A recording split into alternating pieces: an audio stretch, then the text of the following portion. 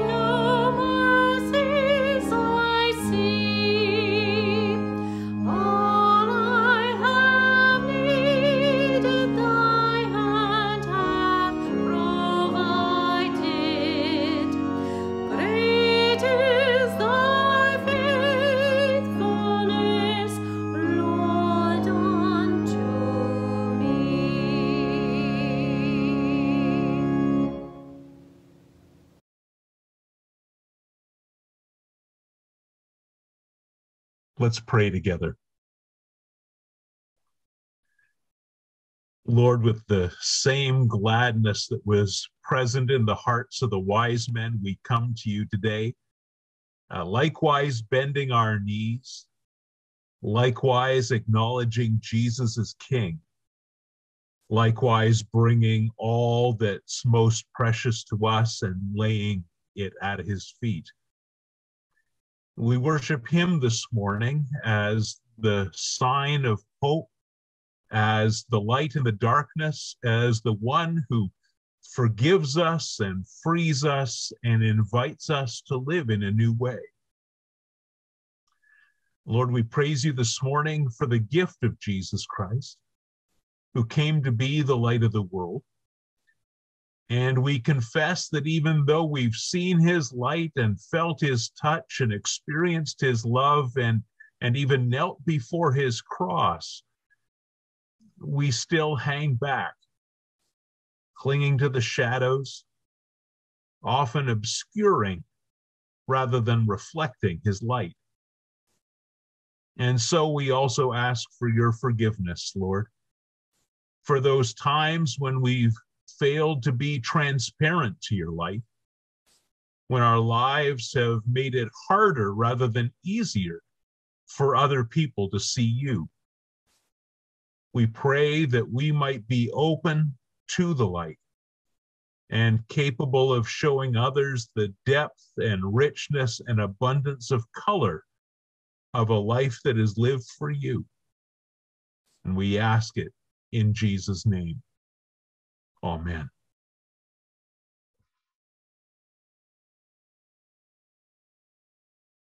Today's scripture reading comes from Matthew 5, verses 13 to 16.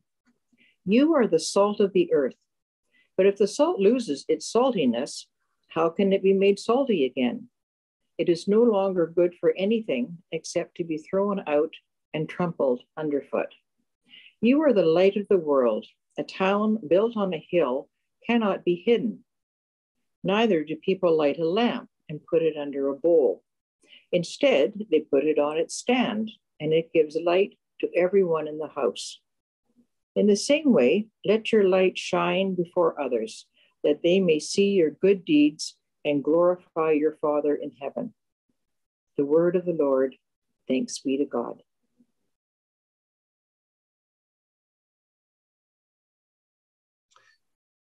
I want to begin by sharing a story that came my way some years ago in a prison fellowship newsletter. Like my Christmas tree, it began. The question came through the meal slot of a locked cell door. I was kneeling on the stone-hard floor outside of the cell, my arms on the meal slot hatch that always felt vaguely sticky with old food, my chin resting on my knuckles. My knees hurt. Framed in the open slot like a living portrait was John's face, or at least as much of his face as the frame let me see. His dark eyes shone with intelligence, but always too with something else. Sometimes bewilderment, other times wonder, now quiet sorrow, now quiet rage. He was a sensitive, passionate, thoughtful fellow who had committed a terrible crime. We had shared many quiet conversations through that slot, each of us kneeling and sometimes turning our ear to hear the other when the pounding or the screaming in the neighboring cells got too loud.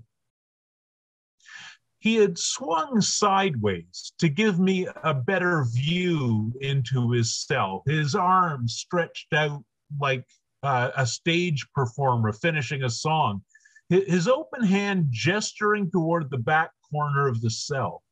And down there where the cell's bare concrete floor met two bare concrete walls, sat a colorful little cardboard Christmas tree about 8 inches tall.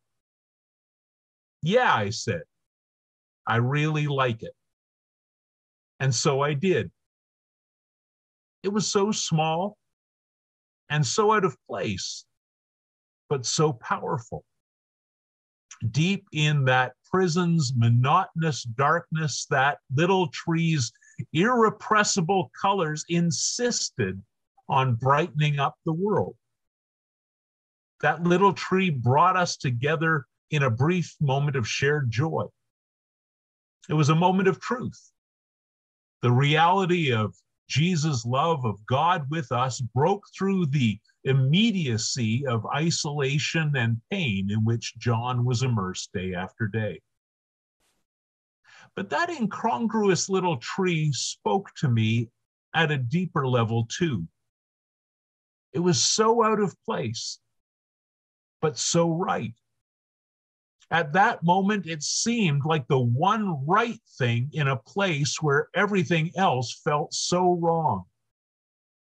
Its very incongruity suddenly anchored me to Christ. And then the prisoner's tiny Christmas tree convicted me. It was brightening its little corner. But what about me? Was I as incongruous in that place, in any place, as that little tree? Or did I blend right in? Was I incongruous, out of place, as Jesus in his time and place was incongruous? Did I brighten the corner where I was? John asked me if I liked his Christmas tree, but his question gave me a set of convicting questions that I still ask myself. Brian Inkster, who wrote that, found himself asking some hard and challenging questions about himself and about his life. And today, as we move further into this new year, those are questions that you and I should be asking ourselves as well. As Christians, are we brightening the little corner of the world in which God has placed us? Am I sensitive to the fact that, in the words of the old children's hymn, Jesus bids us shine with a pure, clear light? As his disciple, do I stand out as being somehow different than the world around me? Or, as Brian worried, do I sadly blend right in? Those aren't easy questions to answer. They're not easy questions to face. Most of the time, I think they're questions we'd rather not deal with at all. But do we have any choice? In one of the traditional readings for this season, one I think you heard a couple weeks ago, we're reminded that it was the light of a star that first led the wise men to Jesus. From somewhere in the east, they followed it to Jerusalem, from there to Bethlehem, where they finally found the child of promise they'd been looking for. In the prophecy of Isaiah, the people of Israel are told that there's a day coming when the peoples of the entire earth will be drawn to them because of a light, because of a radiance that will shine in their midst. And then, in the Sermon on the Mount, we're reminded that the light of the star has been replaced by a different light, the light of Jesus Christ shining among and within his people. You are the light of the world, Jesus said.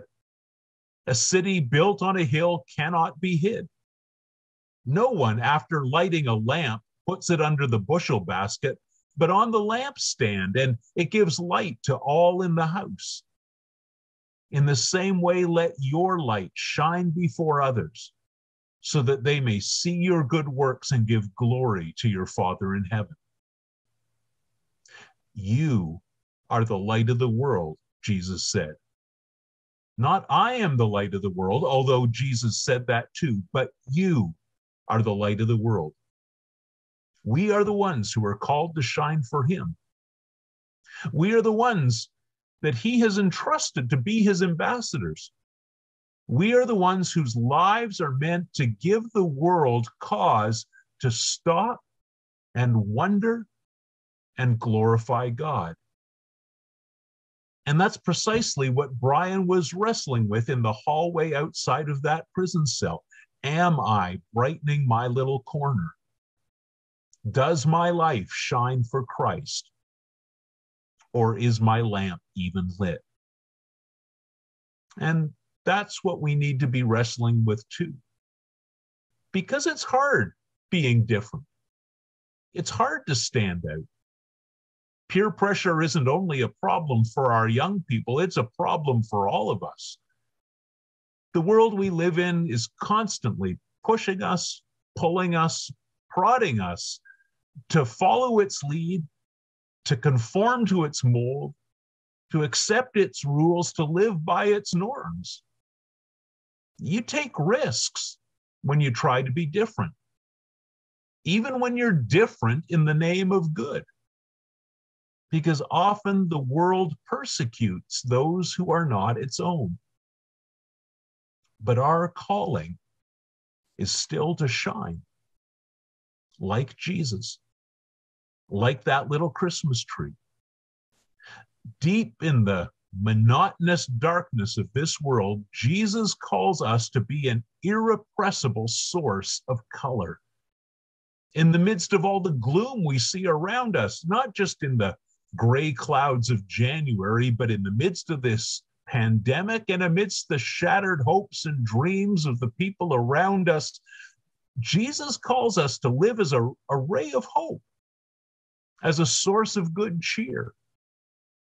In a world where so often everything else seems so wrong, Jesus calls us to live as perhaps the one thing that can point people to something right. And note that Jesus isn't talking about our having to be a floodlight here. He's talking about us being a lamp. A light bulb doesn't have to be 1,000,000 watts in order to get noticed. Against a background of darkness, even the tiniest light can drive back the shadow and draw the eye. Often it's not so much the power as it is the contrast that makes the difference. And so it's by the work of countless little lights, each illuminating their own small corner of the world, that things are inevitably changed. There's a square in the town of Timisoara, Romania, where once such lights were lit. A square where one night thousands of tiny candles were lit in defiance of the darkness. The people of Timisoara, and most notably the people of Timisoara's churches, had gathered to protest the arrest of one of their pastors, a man by the name of Laszlo Tokes. And predictably, in the end, those candles were met with force. Troops were given the order to open fire. Hundreds of people were shot. The night was December the 17th, 1989. But by the dawn of Christmas morning, just 8 days later, everything had changed. Not only Laszlo Tokes, but all of Romania was free. The darkness had surrendered because of people who were determined to stand out. And so are you and I called to stand out. We're called to stand out in terms of our compassion toward those who are lost and hurting. We're called to stand out in terms of how we use the wealth that God entrusts to our care. We're called to stand out in terms of how we choose to use our limited and valuable time. We're called to stand out in terms of the value and the dignity that we attribute to others, other human beings who were made in God's image, other human beings like us for whom Jesus was willing to die. Like him, we are called to offer others something that stands out in contrast to the darkness around them. We're to be different. We're to be a light for him.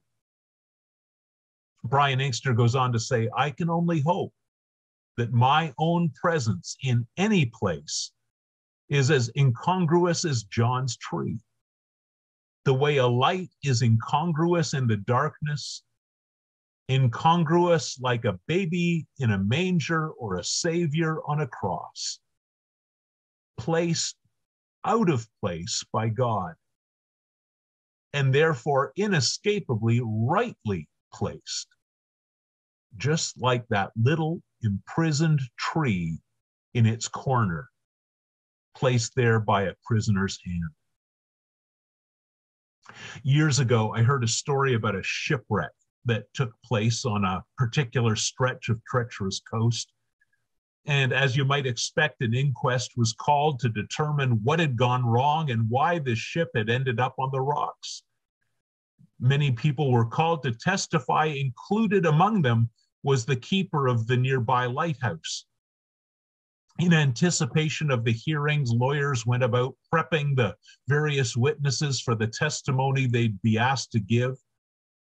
But one lawyer found that in spite of being advised to simply answer the questions honestly and straightforwardly, the lighthouse keeper continued to appear extremely nervous. Finally, his turn came to mount the stand. Questions were asked and answered, and eventually he was dismissed. And as he walked from the courtroom, he let out a huge sigh of relief. Later, the lawyer went looking for him and asked him why giving his testimony had been such a big deal and why, when it was over, he'd seemed so relieved. The lighthouse keeper responded, "I'm just glad that they didn't ask the wrong question." "The wrong question?" the lawyer asked. "Didn't you tell the court that you were on duty at the time of the wreck?" "Yes," replied the lighthouse keeper. And didn't you tell them that you went down to the shore waving the lamp, warning the ship?" the lawyer asked. "Yes," the lighthouse keeper replied again. "Well then," asked the lawyer, "what else could they possibly have asked you? What would have been the wrong question?" The lighthouse keeper replied, "They could have asked me, was the lamp lit?" I think that in many ways, that's precisely the question that Brian Inkster was struggling with, that the church should be struggling with, and that you and I need to be struggling with as we consider this calling that Jesus has laid upon our lives. Is the lamp lit? Is the light shining?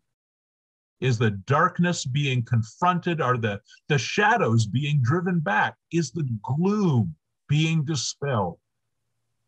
Do we stand out as being out of place amidst the norms of this world? Are we incongruous in the way of Jesus Christ? Are we brightening our little corner? Again, is the lamp really lit?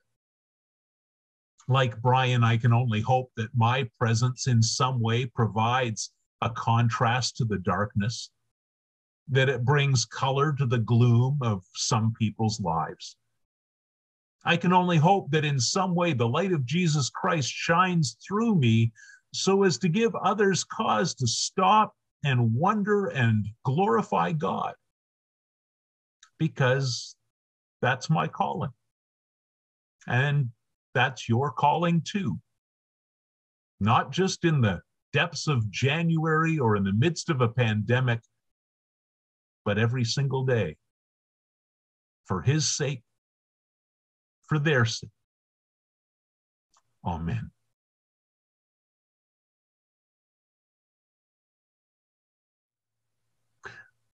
Let's pray once more.